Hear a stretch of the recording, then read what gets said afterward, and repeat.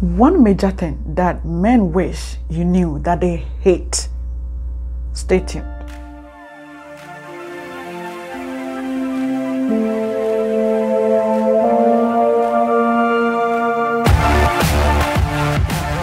Welcome on board, my golden nuggets. This is Live Nugget with Fafa, and this is where we talk about self-development, love, relationship.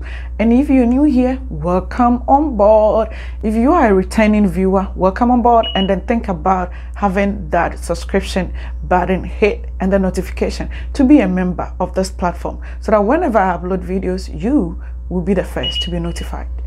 Today we're talking about one major thing that men hate in our relationship with them. And the better we change, the better we'll have a lovely relationship with them. That is nagging. Nagging. No man wants to be with a nagging wife. And the Bible, the good book, makes it clear. The good book says, it is better for a man to live in the bush than to be with a nagging wife. Did you really hear that?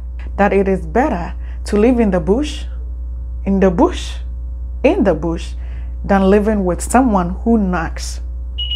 What does it mean to be a nagging sister, a nagging wife, a nagging partner, a nagging spouse? It means that you are never appreciated. You never appreciate whatever your man does for you. Okay? Whatever he does is wrong. Whatever he does is not correct. Whatever he does is not according to your values and your status. So it is wrong, totally wrong. And so you always talk about it. You talk about it. Everything is wrong. That is what it means to nag about things. You're always talking about it. I've talked about this in this video, how to get attention of your man back, and I talk a little bit about one magical thing that you need to use in getting his attention back. That is to stop talking. And I just want to go a little deep here about nagging. A woman and a man come into a relationship, and those two people are from different backgrounds. Okay, you are from different environment, different things. You do different things differently. That means no two people are the same. And so what he is bringing on board is different from what you are bringing on board. And so to have that compatibility in your relationship, there must be an adjustment. Okay, so when it happens that you as the woman, you are always complaining, you are always nagging, there is nothing that this man does that you think is good in your side, you are bringing problems in the relationship, and you are turning into a nagging woman. And that is what is not good to be. Nobody wants to be with that person, because everybody wants to have the peace of mind in whatever he does. And that's why you get to know. That's why you have to know that they hate this. If you're not careful, gradually that is going to push his attention from you, his love from you. And when it gets worse, it's going to lead into divorce. I want to use this scenario. You know, growing up, my dad wasn't a good shopper. Okay, when he buys things, he doesn't just look at it well. He will bring home things that are rotten, that they've sold to him, and he has bought with money, right? So my mom would be very, very upset and always complained about it, that why did you buy this? Why did you buy this? This thing is not good. Look, it's even rotten, and they gave it to you and you didn't look at it and you bought it.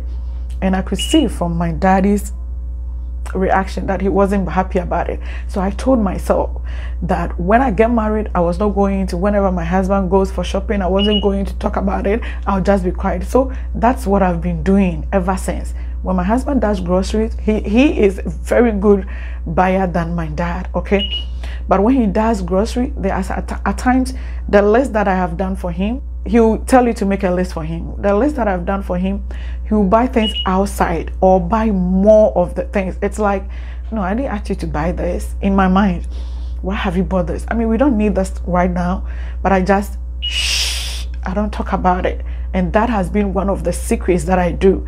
And so the more he goes and then he buys more. You know why?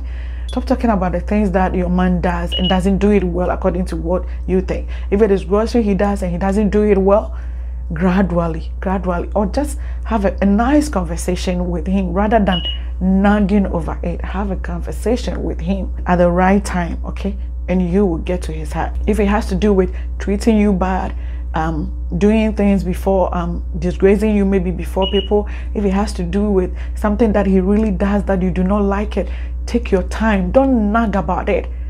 Conversation, communication is key. So don't be nagging. Nobody wants to be with such a person. If he's not the provider that you want him to be, if he's not giving you the protection that you wish that you have, talk about it. Have a conversation about it.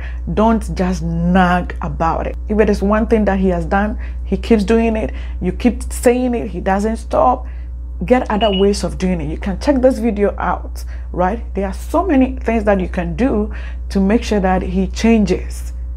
You can seek counseling, pray about it, do other things that you have to do rather than nagging, complaining, bitter, complaining everywhere you open your mouth, you talk everywhere. You just don't even think about what you are saying, and then you say it. Just stop nagging. Men hate this. Be a virtuous woman. Be the woman who is able to cool down situations, bring the eyes into the house, be the comforter to comfort things out, and then smoothing things out. May God be with you as we meet together next time by His grace. Bye-bye.